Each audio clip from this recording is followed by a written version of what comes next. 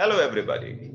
This is Ali Inan signing in with yet another video on prepositions. Today, I'll discuss the usage of in, on, into and onto.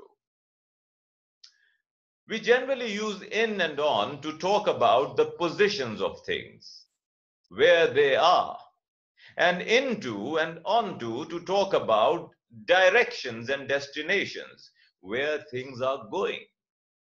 Let's compare a few sentences. A moment later, the ball was in the goal, or the ball rolled slowly into the goal. It would be incorrect to say rolled slowly in the goal. Another sentence, she was walking in the garden. The cat's on the roof again. Or then she walked into the house. And how does it get onto the roof? It's quite clear that we are using in and on for positions of things where they are, and into and onto to talk about directions and destinations where things are going.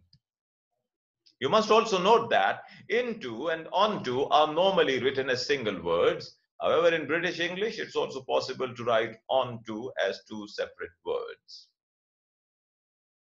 In and on are also used for movement. After some verbs, for example, throw, jump, push, put, fall, we can use both in and into, or on and onto, to talk about directional movement. We prefer into, onto when we think of the movement itself, and in or on when we think more of the end of the movement, the place where somebody or something will be. Let's compare a few sentences. The children keep jumping into the flower beds. Go and jump in the river. Another set of sentences, in the experiment, we put glowing magnesium into jars of oxygen, or could you put the ham or beef in the fridge? He was trying to throw his hat onto the roof. Throw another log on the fire. We use in and on after sit down and arrive. He sat down in the armchair and I sat down on the floor. It would be incorrect to say or write he sat down into the armchair or I sat down onto the floor, etc. The correct usage would be using in and on with these expressions. It would be correct to write or say we arrive in Athens at midday. It would be quite unusual to say or write we arrive into Athens. Into is also used for change. We normally use into after verbs suggesting change. For example, when she kissed the frog, it changed into a handsome prince. It would have been incorrect to say or write change in a handsome prince. It's correct to say or write, can you translate this into Chinese? It is incorrect to say or write, translate this in Chinese. Cut can be followed by into or in.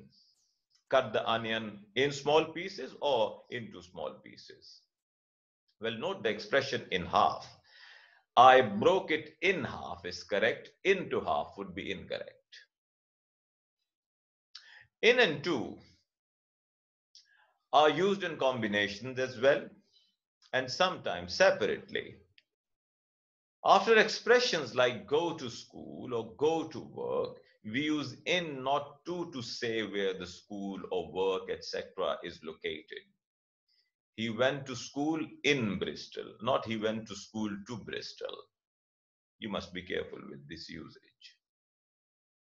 We use in or at, not the preposition to after arrive and land. We arrive in Bangkok on Tuesday morning, not we arrive to Bangkok. What time do we land at Barcelona, not land to Barcelona? This is Ali Inan signing off today, but I'll be back soon with some more interesting videos on English grammar. Do not forget to subscribe, like, share, and do press the bell icon so that you get notified whenever a new video is uploaded. Till then, bye bye.